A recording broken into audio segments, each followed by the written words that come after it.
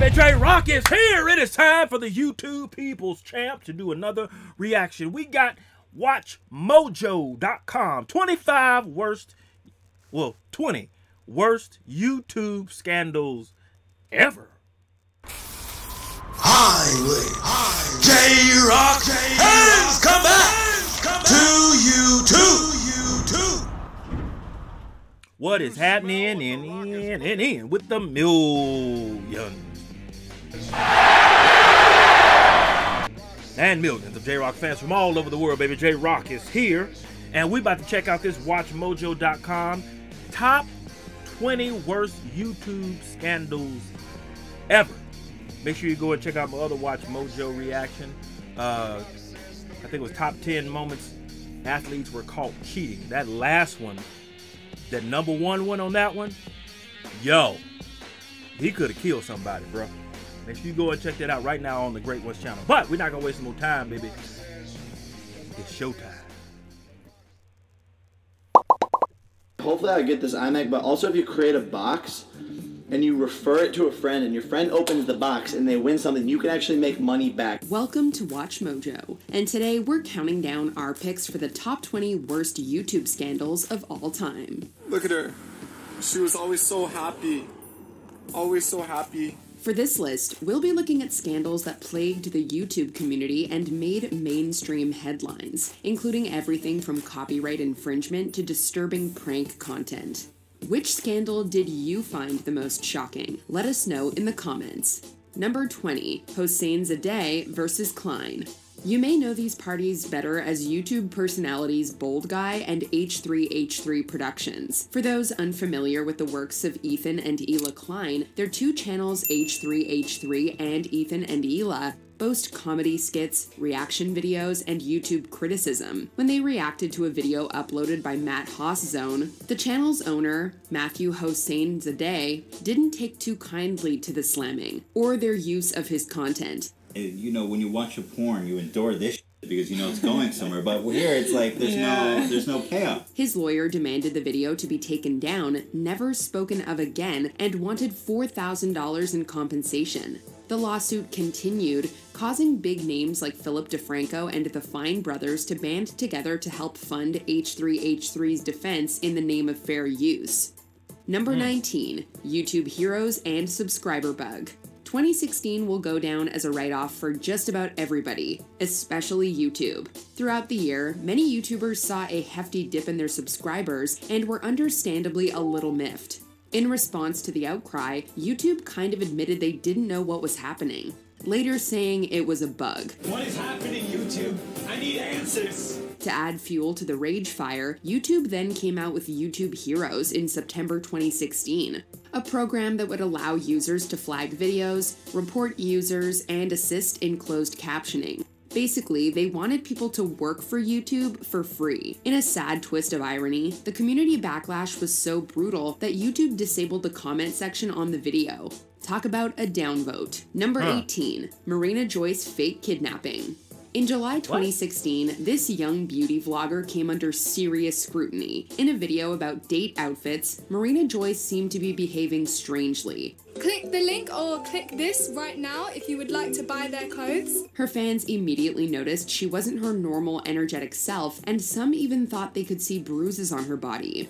Many took these as signs Joyce was in danger, with some even speculating she was kidnapped by ISIS. The hashtag #SaveMarinaJoyce quickly spread online, with fears escalating to the point that authorities visited her home. In reality, the video was just an awkward advertisement, and her bruises a result of a tumble in the woods prior to shooting the video. Whether this was a stunt Joyce pulled, the real deal, or just a lot of jumping to conclusions, it's still quite something. Number 17, the beauty racism scandal. What do they say about glass houses and throwing stones again? These beauty gurus could have used a refresher. In summer 2018, the beauty community was rocked by a racism scandal reported in Vox and the Washington Post. It all started with the fallout between makeup artist Jeffree Star and other beauty mavens. Gabby Zamora accused Star of being racist, but it backfired when followers dug up offensive social media posts from Zamora, as well as Nikita Dragon, Manny MUA, and Laura Lee, who once advised black people to pull up their pants when running from police. The scandal led to Lee's infamous and widely ridiculed apology video. Let this be me! Number 16. Toby Turner's allegations. Crocodile Famous tears. for his literal trailers and humorous music videos, Hooded man watches from a distance. Toby Turner, aka Tobuscus, came under fire in spring 2016 for accusations from ex-girlfriend and YouTube personality April F. Soon after, another of Turner's ex-girlfriends, Amelia Talon, came forward saying that Turner had pressured her into using drugs and had also physically hurt her. Jacqueline Glenn, another ex, did speak out in support of Turner, though she also claimed that she often felt pressured, but not forced to do things during their relationship. In November, she posted again saying that Turner was incessantly messaging her and that she just wanted the whole ordeal to stop. Number 15. The Ace Family. You ready? Yes. Let's do it. On the surface, the Ace Family YouTube channel portrays a luxurious and fulfilling family life that any normal person could only dream of. I will be the best husband and the best father that I will try to ever be. But search the internet using the patriarch's name, Austin McBroom, and the word scandal, and you won't know where to start with this channel. For one, Austin has been accused of cheating on his wife. Does your wife know that you cheat on her every weekend? Does she know that you message every single girl on Instagram? Assaulting other women, and has faced lawsuits related to unpaid bills, namely the foreclosure of their $13 million mansion. He's also come under severe criticism for his problematic behavior relating to his own children. You guys ready for Saturday? Yeah! The family has been accused of scamming their audience with various membership programs and of faking ticket sales to their own events to inflate the appearance of success. All in all, it's a little baffling that they're still allowed to exist on the platform. Number 14. Wow. ElsaGate. Spanning multiple channels, ElsaGate changed how YouTube monitors content. The foundations were laid in 2014, when Quebec City-based channel Webs and Tiaras began uploading videos featuring people dressed up as Elsa and Spider-Man in unexpected and disturbing situations. At first glance, the videos seemed family-friendly and designed to draw in young viewers. But then things get weird and inappropriate.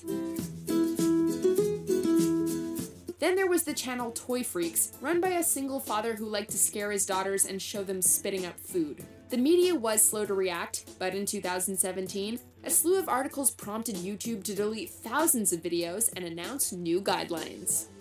Number 13. Eugenia Cooney.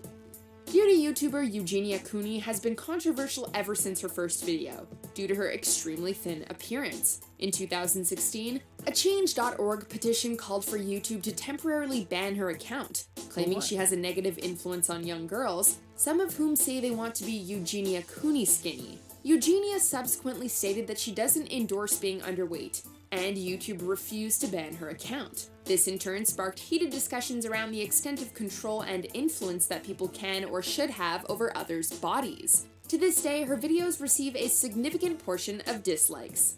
Number 12. Nicole Arbor and Matthew Santoro. YouTuber Nicole Arbor is best known for her infamous Dear Fat People video, in which she harshly criticizes obese people. Dear fat people. Some people are already really mad at this video. She made more than a few enemies with her comments, all while gaining a lot of publicity. Did you expect to offend people? Are you surprised that 100%, 100%. However, she came into the news again for another YouTube-related fiasco. Matthew Santoro, who's best known for his factual list videos, posted a video revealing that he had an emotionally and physically abusive relationship. This person prevented me from leaving their home. I was hit in the face. In a video from January 2016 titled My Abuse Story, he talked about the relationship and the ensuing trauma. It wasn't confirmed that he was referring to Arbor until she posted calling him a little bitch and stated he was using her for attention. Real classy. Number 11. Leafy is Here. For a while there, Leafy is Here managed to make a career out of just ridiculing people on YouTube. Guess we're all good at something? In 2016, he decided to turn his mean streak onto autistic YouTuber Tommy NC2010, making fun of his appearance and behavior. In a tearful response, Tommy NC2010 claimed that Leafy's toxic fans were sending him death threats. All I wanted to do was inspire people. An iDubbbz Content Cop video soon followed, criticizing Leafy's repetitive and low-quality content. after which Leafy's subscriber count began to plummet. He stopped uploading content in December 2017, and YouTube isn't exactly worse off for it. Number 10. Drama Alert and the RuneScape Predator. No one can stir up the drama quite like Keemstar of the controversial Drama Alert channel. However, sometimes he and the channel jump the gun, and in this case, someone got hurt. Drama Alert found a news story about a gamer named John Phillips using RuneScape to lure young women, and singled out Twitch streamer Tony as the culprit. Except he wasn't the guy. Tony soon received death threats and hateful messages, reducing him to tears. YouTuber Scarce entered the scene and called out Keemstar's lack of fact-checking, stating that the actual predator was still in prison and that Tony was an innocent man. Keemstar issued an apology video and offered the man money in damages, but many thought sorry wasn't nearly enough. I know the responsible thing is to acknowledge that we got this wrong. Number 9. The Channel Awesome Management Controversy. There's only so much that people will take.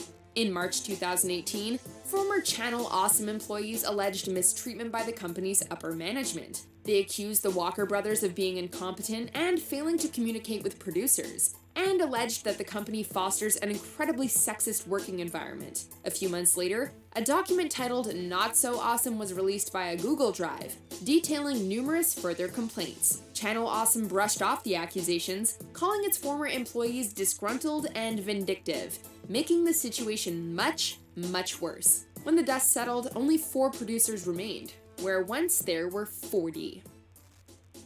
Number 8. CSGO Lotto, T. Martin and the Syndicate Project. In 2013, Counter-Strike Global Offense became more customizable for users, giving them the option of skins. Soon, sites popped up giving users, no matter how old they were, the chance to trade and gamble these coveted items on Counter-Strike games on stream. YouTuber Honor the Call started noticing that Trevor Martin, known as T. Martin, and Tom Castle of the Syndicate Project both won a lot of money on CSGOLotto.com, which was used to win the in-game items. Oh my god!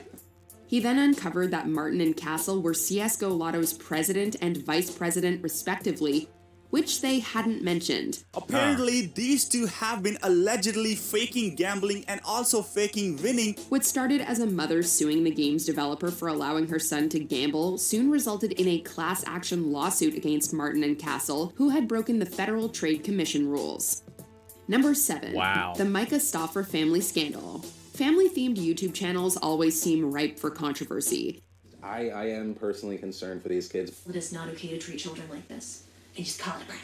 Daddy05 is one example, having had their channel terminated for causing mental damage to their own children. They would get excited when they would get a lot of views, and it was more for shock value. But the Micah Stauffer scandal involving her adopted son is one that's even more twisted and bizarre. In 2017, with some help from a GoFundMe, the Stauffers adopted a young boy from China, whom they knew had autism. For several years, audiences got to know their son Huxley and how he was readjusting to his new life and family. Then suddenly, he disappeared from the channel's uploads, and the news came out shortly that he had been rehomed to a new family that supposedly was more able to suit his special needs. Do I feel like a failure as a mom? Like 500%.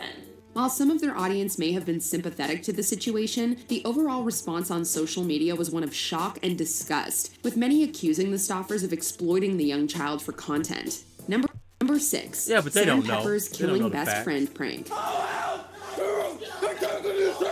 Former Big Brother housemate Sam Pepper is now most known for prank videos. In 2014, one of his videos featured him touching women without their consent, but a year later, he went to a whole new level. The video depicts Pepper in disguise kidnapping online personalities Sam Golbach and Colby Brock, then forcing Golbach to watch Brock get shot. Pepper was shocked by the horrified response, and Golbach expressed the video's point about living life to the full. When petitions called for Pepper to be banned from YouTube, he responded with a GoFundMe page, promising to delete his YouTube account if pledges hit $1.5 million. By February 2016, Pepper began privatizing his videos and purging his Twitter account before re-emerging as a vlogger. Number 5. Shane Dawson and his jokes. Shane Dawson just keeps piling it on. In 2012, Dawson thought it would be hilarious to perform in blackface at VidCon. It wasn't. and he apologized. In the meantime, though, he'd joked, if that's the word, about Googling inappropriate topics relating to kids. He offered a quote-unquote justification for this behavior. It all resurfaced in 2018 when he was lambasted on Twitter. That same year, he copped criticism for his documentary on Jake Paul, in which he asked a marriage and family counselor if Jake Paul was a sociopath. Oh, and then in March 2019, someone dug up a clip of him talking about doing disgusting things to a cat. Number 4. TanaCon. If Tana Mojo will be remembered for anything, it will be the utter dumpster fire that was TanaCon. When VidCon refused to brand Tana a featured creator, she created the self-named TanaCon in retaliation, hosting it at the Anaheim Marriott Suites on the same day as VidCon. The event was sold well over capacity, leaving fans stuck outside in the sun for hours. I got pushed by a cop.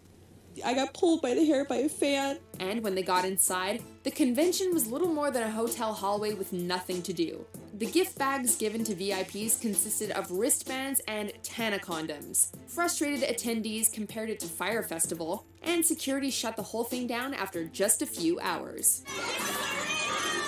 Number 3. The Fine Brothers React World. Best known for their reaction videos, the Fine Brothers announced plans in 2016 to license their format to creators and trademark the term React. We are excited to announce React World. Many saw this as a move to capitalize on what is a very common format, and the Fine Brothers were met with heavy criticism from both viewers and fellow content creators. YouTubers with reaction videos were slammed with copyright strikes or requests for compensation, and the Fine Brothers suffered a loss of around 675,000 subscribers. On February 1st, 2016, Raffi and Benny Fine halted the React World program and decided to face the music. But it's going to be hard to ever forget this bad business move. We were never trying to say that every video where someone reacts to something else is something we would try to control. Number 2. PewDiePie's racism scandals. 2017 was not PewDiePie's year. In February, the Wall Street Journal pegged 9 of his videos as including anti-Semitic content and Nazi imagery. PewDiePie apologized while also claiming that the media had taken his jokes and statements out of context. Nonetheless, he was fired from Disney's Maker Studios for going too far. The following September, Pewds uttered the N-word during a live stream of PlayerUnknown's Battlegrounds, and had to apologize again, calling himself an idiot. Then, in December 2018, he was called out for promoting ER, an anti-Semitic, homophobic, and sexist video essayist. Pewds said he wasn't aware of ER's controversial content, but many found it irresponsible that he hadn't looked further into the channel. Before we continue, be sure to subscribe to our channel and ring the bell to get notified about our latest videos. Likewise. You have the option to be notified for occasional videos or all of them. If you're on your phone, right now, make sure you go into your settings and switch on notifications. Number 1. Logan Paul in Aokigahara. In the history of YouTube scandals, the time Logan Paul filmed someone who took their own life deserves a whole chapter. The video saw Paul and friends traveling into Japan's infamous Aokigahara forest, a location that is said to house the ghosts of the dead. The group eventually came upon a corpse hanging from a tree. They filmed the body, their reactions, and then shockingly uploaded the whole thing to YouTube. The backlash was swift, with even well-known celebrities chiming in. Sophie Turner called him an idiot, and Aaron Paul said he should rot in hell. I have never quite witnessed anything so inhumane and so compassionless and just with zero respect. The scandal and Logan's other antics eventually led to YouTube temporarily suspending advertising on his channels. Did you enjoy this video? Check out these other clips from WatchMojo and be sure to subscribe and ring the bell to be notified about our latest videos. J-Rocc says this: the things people will do for views, for subscribers, the lengths they will go, the content they will create. Some of it is extremely creative. A lot of it is just over the top. But at the same time, if they're getting views, people are watching it. So what does that say? That says that we're telling them to create this stuff so we can watch it. Right? Yeah. A lot of the other stuff on there, some of it was just people jumping to conclusions, like the girl that was real skinny. I mean, if unless she has gone out and says, hey, yeah, be this skinny, I don't really understand why people are upset with her. Like, she's just skinny. You know, and so as a parent, I can tell you firsthand, you got to watch what your children are watching, especially on YouTube, you know, because a lot of times it'll be filtered. Yes, this is for kids, but a lot of the content creators are very, very extremely smart in how they can try to, you know, get stuff in the video past the algorithm. And so maybe the algorithm or the AI doesn't pick it up, but the kids see it. You gotta be careful, right? So with that being said, which one was the most shocking to you? The one about them pranking and saying somebody got kidnapped, I would say that probably was the most shocking, because I'm like, you're going to that extent to get views. Whatever. All right, y'all do y'all. I ain't going that far. All right. But with that being said, your turn. Post your comments down below. Let J-Rocc know what you thought of his reaction to this video. No rhyme intended on that line. If you enjoyed the Great One's reaction, hit that like button, subscribe, and share. Be sure you hit that bell so you can be notified when it is time to be electrified. Thank you for joining J-Rocc. Stay tuned for the next video. This way now. Mamba, GG, and Wakanda forever. If you smell what J-Rocc